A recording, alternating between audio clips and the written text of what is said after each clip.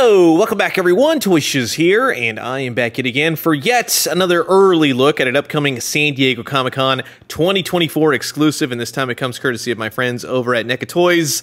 We've looked at 5 SDCC exclusives from NECA Toys, but we finally come to the last. This is the Teenage Mutant Ninja Turtles 2-pack featuring the first Turtles. And yes, Eastman and Laird's original sketches brought to life. And I gotta say, I don't know what kind of magic, what kind of witchcraft I'm looking at here, but this lenticular cover that's on the back of the box, all I'm gonna say is gonna be kind of hard to toss this. Somehow, some way, I will be saving this, but I love seeing how everything changes as you move around. Now, this of course is a slipcase cover, and you get the 2 turtles front and center in a nice window box. So you get to see Eastman's, you get to see Laird's version, and truth be told, this is a real love letter to both of these creators. It's essentially them in a box, and I love that. On the back side, you're gonna get gorgeous photography,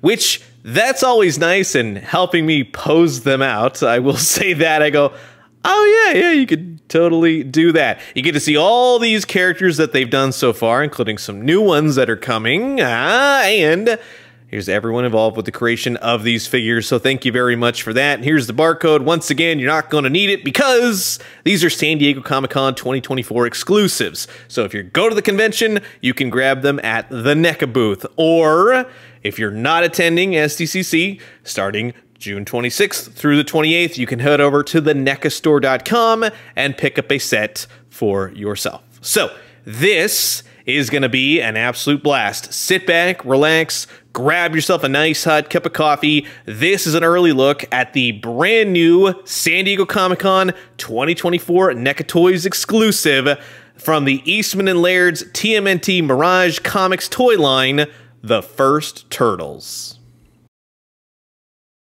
And so now here's everything taken out of the packaging. Multiple weapons, multiple head portraits. All of the weapons are interchangeable between each style of Ninja Turtle here. You've got Mikey, Raph, Leo, Donnie, but realistically, you've got the precursor to anything that we know now with Ninja Turtles, and that's the beauty of this 2-pack. So if you want to get 4 of these 2-packs, you could do that, essentially. We'll kick it off with the Kevin Eastman Turtle. He comes with these big ol' open hands, and these are the days of which they were most related to turtles as opposed to turtles that we get now, even in the head portraits right here.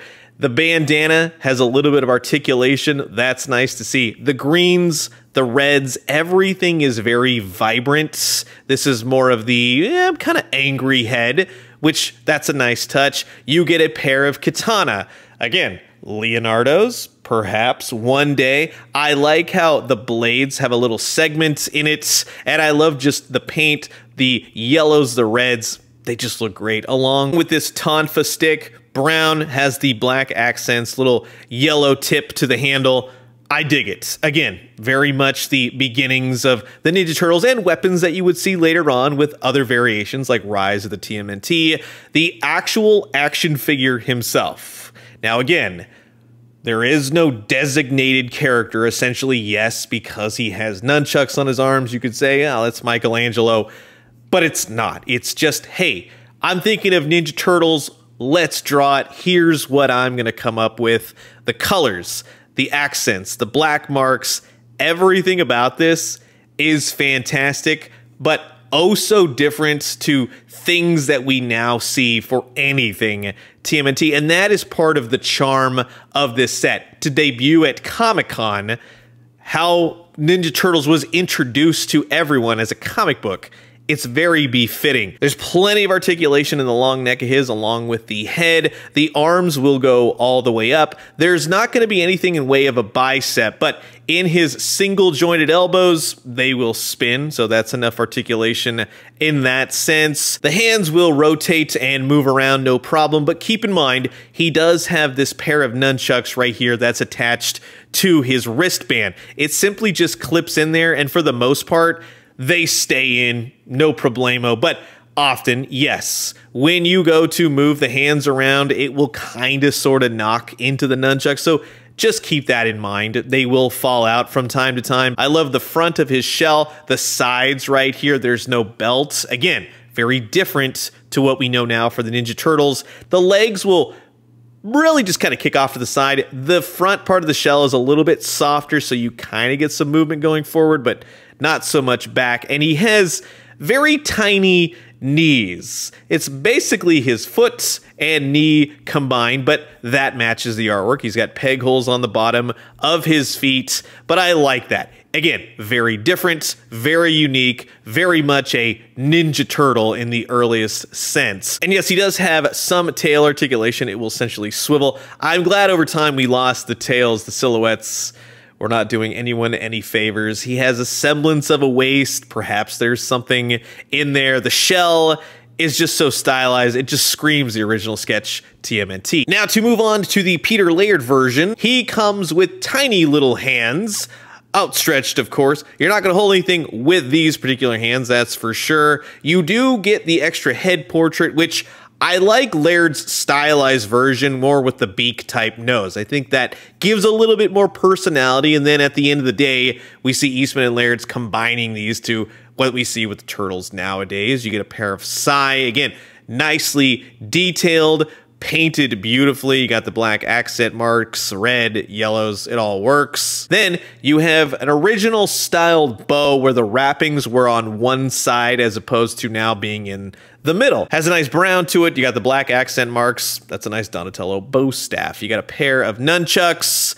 That's cool. You got the real metal chain. Again, red, a little bit of gray paint to them. They move around oh so nicely. A lot of nunchucks in this set, that's for sure, including the spinny nunchuck. You only get one of these. It is a gimmick that we have seen before with prior release TMNT. Has a little bit of articulation there, but effectively creates the comic book look of a spinning nunchuck. But I totally like that for display purposes. And yes, you can detach this if you'd like, although there's not really anything in this set to put it on, but you can detach if you so choose. But again, the black amidst the red, it's just nice. It's cool. It's very interesting, to say the least. Now, with Peter Laird's version of this Ninja Turtle, again, you have that long nose, very beaked out look for a turtle, very long neck. This version being a lot more lanky, we'll just say. A lot more segments in the front of his shell. A lot less massive than Kevin Eastman's version, but still retaining the nunchucks that are attached to the wrist guard. And yes, those are removable as well, although Kevin Eastman's has chains as opposed to this one not having chains. So little differences. I love the shell on this one. It has texture, bumps. The black accents really help bring that to life.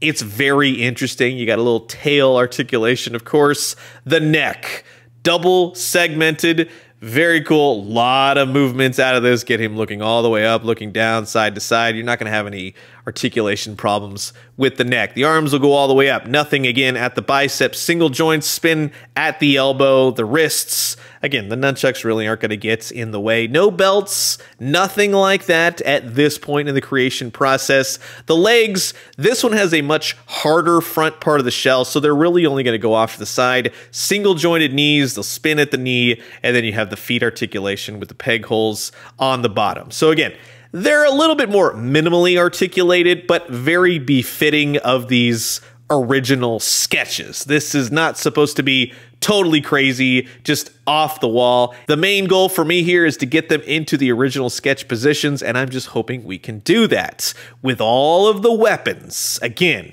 Leonardo, Raphael, or are they? They're simply precursors to the characters that we know and love nowadays. These could both be Michelangelo if you really wanted them to be. The sky is the limit. Only your imagination can tell you which turtle you're actually looking at. And again, it's a nice nod to the original comic book Mirage, where you really didn't know the difference between the turtles unless they were holding weapons. So again, very interesting, very cool. Swap the weapons at your leisure, but they just display oh so well, and they're very different for a TMNT collection. But I am happy to say, as I was sincerely hoping for, that yes, you can beautifully recreate those sketches minus all the weapons, just the actual look of Kevin Eastman's version of the Sketch Turtle and Peter Laird's version of the Sketch Turtle. They're beautifully recreated. NECA has once again understood the assignment and aced the Ninja Turtles.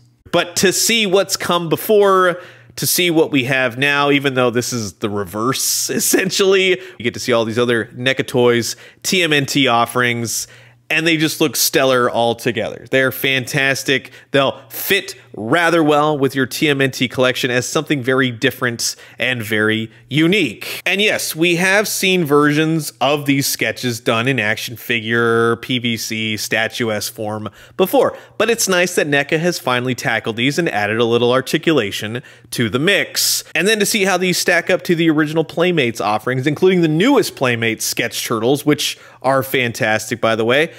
It's just a lot of fun. If you're a Ninja Turtle fan, you're on cloud nine. There is literally something for everyone.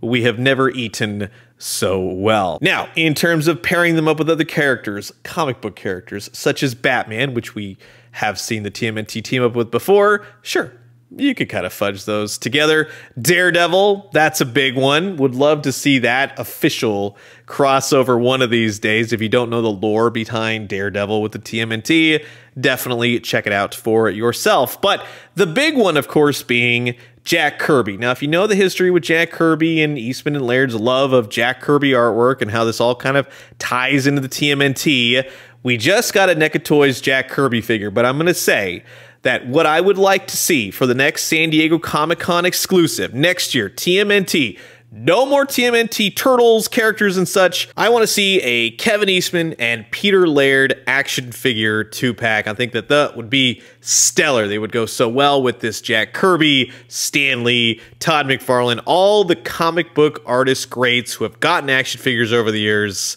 That would just be stellar. And so with that, we have wrapped up all 6 San Diego Comic-Con 2024 NECA Toys exclusives. And I want to say a special thank you again to the folks over at NECA Toys for sending these out for the purposes of this video. And I want to say a huge thank you to everyone out there who continues to watch and supports all of my social channels. This is my 8th year doing this. This has been one fantastic, crazy year after another, but believe it or not, it's my 30th year now going to San Diego Comic-Con. So if this is your first year, or if you've never been, maybe you plan to go in the future, hit me up down in the comments below if you ever have any questions. I can even tell you the best places to go eat. You will not be disappointed. But in terms of all these SDCC exclusives, I think NECA has hit that sweet spot where none of these are going to be too detrimental to your collection if you don't get them. But again, if you want them but aren't attending the con, you can head over to their website June 26th through the 28th and grab them on the NECAstore.com. And for those of you going to Comic-Con, you know the drill. You just head over to the NECA booth, stand in line for a little bit, look at all the upcoming figures in those giant glass cases, and just froth at the mouth like I do and go, oh yeah, that's the good stuff. So again, thank you all for watching. I'm going to leave you guys with that. As always, drink some great coffee, eat some great food, but most importantly, remember, it's almost a month, baby. We'll all be back in San Diego for Comic-Con, and I cannot wait. And when we do, let me know what you found. I'll talk to you guys soon. Adios.